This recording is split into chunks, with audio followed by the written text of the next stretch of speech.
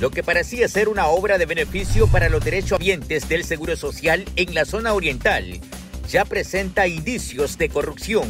Por lo menos, eso fue lo que denunció la directora general del Seguro Social tras haber realizado un recorrido por el edificio regional.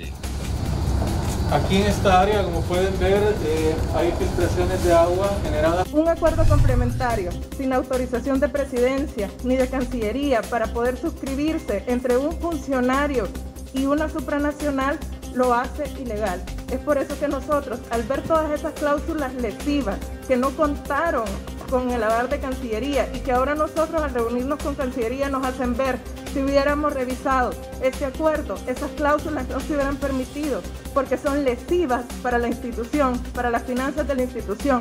La funcionaria dijo que los acuerdos para la construcción de este hospital debió contar con los plenos poderes establecidos en el Manual de Contrato de las Naciones Unidas, pero esto no ocurrió. Este es un proyecto llave en mano, pero con otro contratista.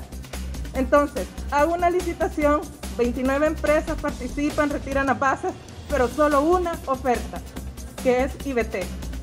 Y esta empresa, si ustedes los invito, busquen en Google IBT, y van a ver a qué está ligada esta empresa desde el año 2008. Está ligada a actos de corrupción, ha dejado abandonadas infraestructuras en Perú, en Haití, en República Dominicana, está siendo investigada por lavado de dinero.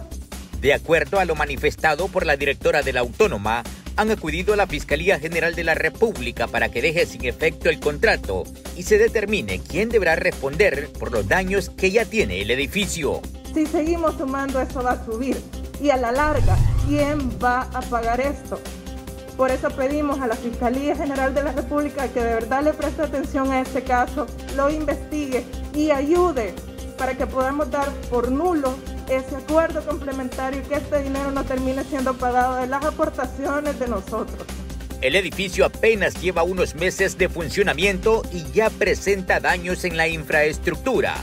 Más gasto porque se está gastando más diésel y las máquinas de lavadoras igual no funcionan tan bien como deberían porque hay una fuga grande.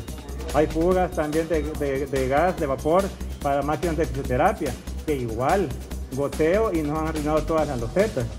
Eso es lo menos, pero hay tantos problemas acá que inundaciones por drenaje que no son suficientes. Son canaletas largas, más de 100 metros y con un agujero así para drenar todo el agua.